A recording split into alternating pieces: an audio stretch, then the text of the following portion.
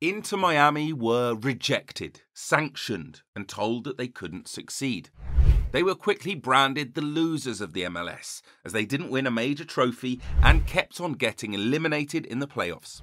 Now, since 2023, Inter Miami have had an incredible run. They won their first ever major trophy, the Leagues Cup in 2023, and the MLS Supporter Shield in 2024. Now, I know what you're thinking, but as you'll come to see later in the video, Inter Miami's success goes far beyond Messi.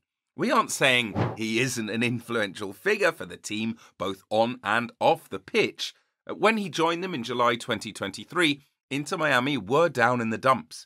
He's been an amazing player for them. But from their history, Inter Miami are the kind of club to not give up easily and would have eventually achieved success no matter who they managed to lure from Europe. But yes, the easy answer to the question is Lionel Messi. When the Argentine joined, he inevitably and significantly helped the club reach their target of being a global club.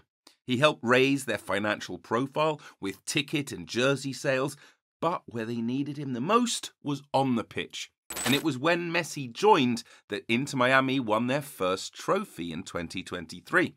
His performances during that Leagues Cup campaign were sensational and what was expected of a superstar player. On his debut, which was in the Leagues Cup, Messi scored a match-winning free kick in stoppage time. I mean, come on! Weeks later, Inter Miami beat Nashville in the final on penalties. When David Beckham and the other Miami owners wanted to name the club, they chose the name Club Internacional de Football Miami, or Inter Miami for short. They decided to go with the Inter tag because they wanted a name that would represent the team's international brand and the diversity of their host city, Miami. The idea of Inter Miami as a football club began when FC Barcelona and Marcelo Claure, a Miami-based Bolivian businessman, announced plans for a new club in October 2008.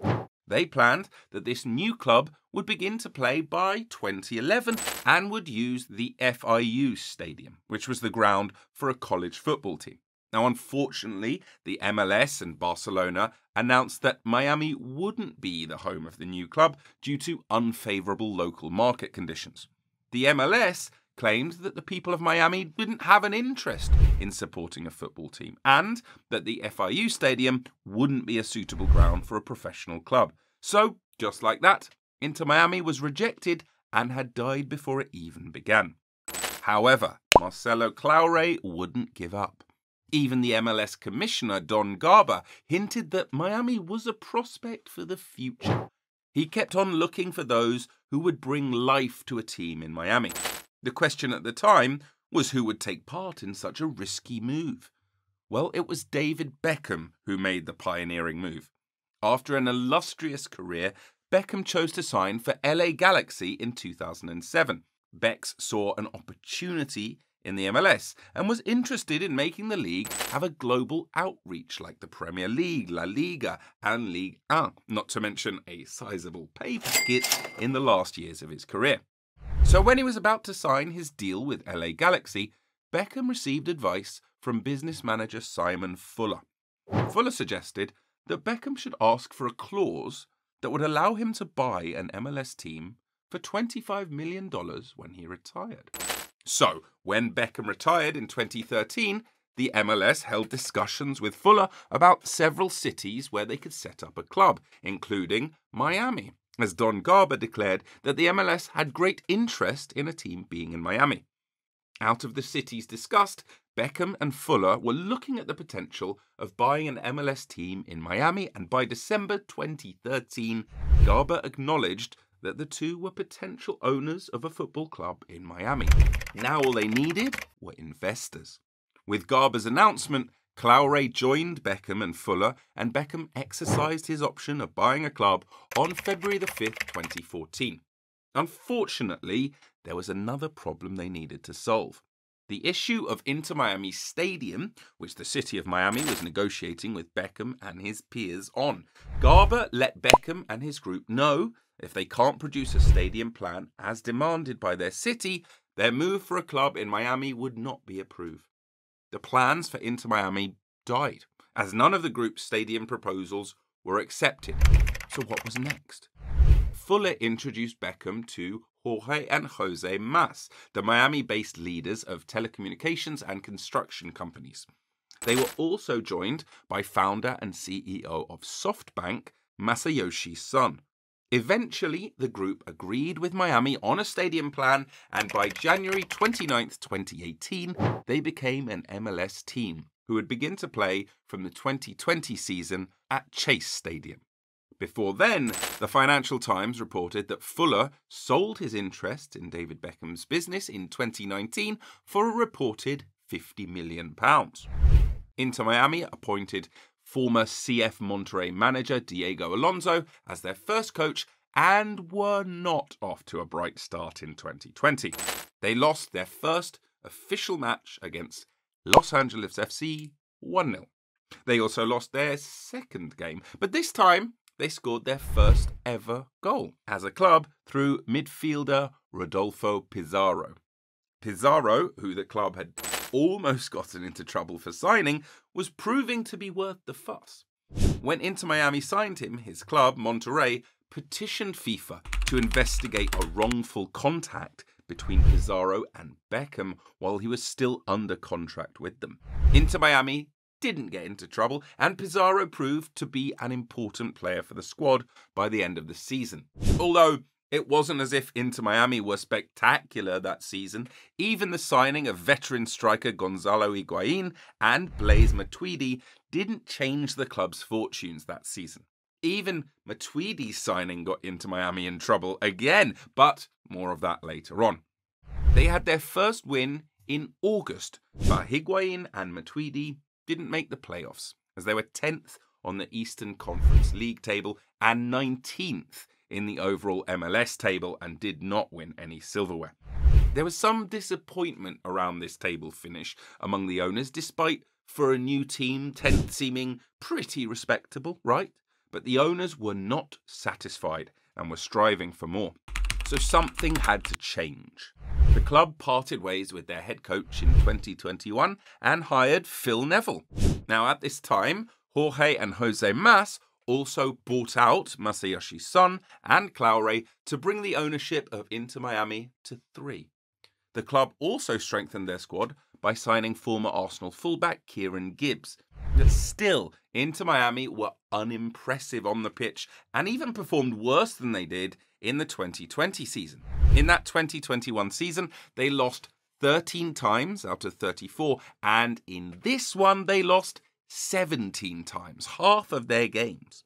And then the league sanctioned the club, co-owner Jorge Mas and former sporting director Paul McDonough for breach of MLS rules when they signed Matuidi, and this brings us to the designated player rule, or the Beckham rule. Now, this rule allows MLS teams to sign 3 international players on a wage above the salary cap or with a transfer fee. The club didn't use a designated player slot for Matuidi, and this was what earned them their sanction. But still, they stuck to their philosophy of signing veterans from the top European leagues who were past their prime or out of form. They signed DeAndre Yedlin in February 2022 on a 4-year deal. Investment in the club seemed to be paying off, with Higuain, who was back in form that season and who helped them reach the playoffs, scoring 16 goals in 28 games for them that season. Now, unfortunately, they lost in the first round of the playoffs. Losing wasn't strange to Inter Miami, and it was their first playoff in the 2 years of their existence. The expectation was that they would perform better in the 2023 season, but they didn't. As at June, they were dead last on the table and had to part ways with Phil Neville. The club then signed none other than Lionel Messi and his former Barcelona teammates Sergio Busquets and Jordi Alba soon after. Now, this only happened due to Barcelona's struggles. Simply put, Messi left Barcelona because the club didn't have enough of a wage budget left to offer him a new contract. He entered in the summer of 2021 as a free agent, but it was widely believed it would only be a matter of time before he signed a new deal with the La Liga side. However, this never managed to happen, despite Messi offering to cut his pay significantly. The club even made a move for Suarez, but were unsuccessful. Inter Miami also hired former Barca manager Gerardo Martino as the new coach after Neville left. There was much to do for the coach and the new signings, and they were able to achieve silverware that season, and the expectations were immense for the 2024 season, especially as Suarez signed in December 2023. Three footballing greats and old friends were now with Messi in Miami. Luis Suarez is one of the best strikers of this generation, many saying he is the best. After all, he did win 3 league titles and a Champions League with Barcelona.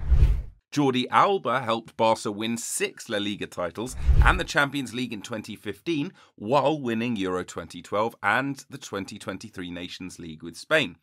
Alba's fellow Spaniard Busquets won 9 La Ligas, 3 Champions Leagues, a World Cup and a Euros with Spain, and who is now 35, had already made the switch to the United States Major League Soccer. Messi and Busquets, who signed deals until 2025, were presented to a cheering crowd of around 20,000 Inter Miami fans at the club's DRV PNK Stadium on Sunday, flanked by co-owner and ex-England captain David Beckham.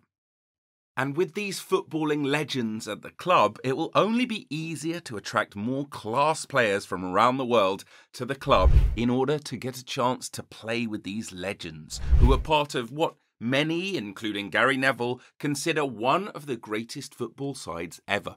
Now, for more on Barcelona and their excellent start to the new season, subscribe to the channel as this video is just around the corner.